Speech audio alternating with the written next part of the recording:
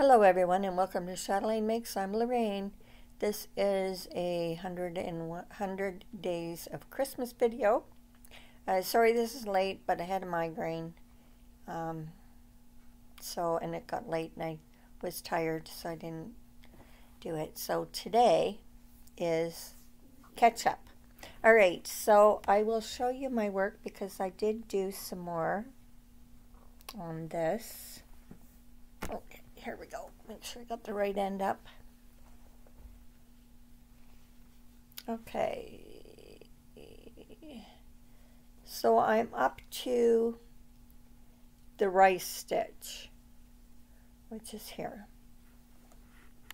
Okay. All right. Ooh. Toss that over. Move it out of the way. Okay. So we did up to the spider, which was day 63. So 65 is going to be the thermal stitch.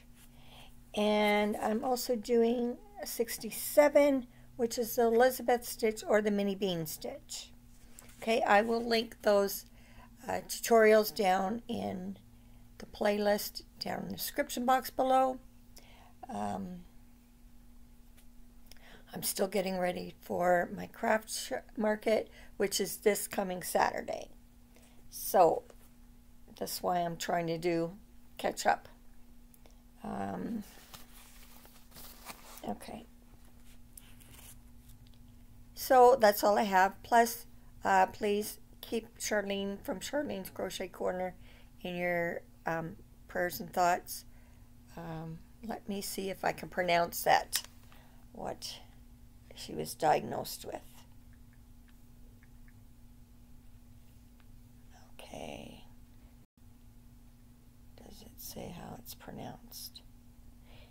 Okay, it's a Guillain-Barré syndrome.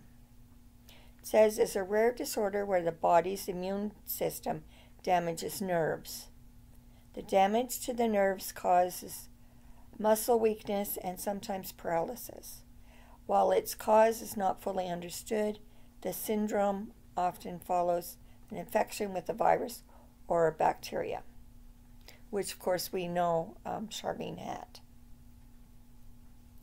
So I know that's not how it's pronounced. It's really weird the way it's pronounced, but that's how it's spelt. Okay? So I will also link Charlene's channel down in the description box below. Sorry for the movement. I have you on my lap and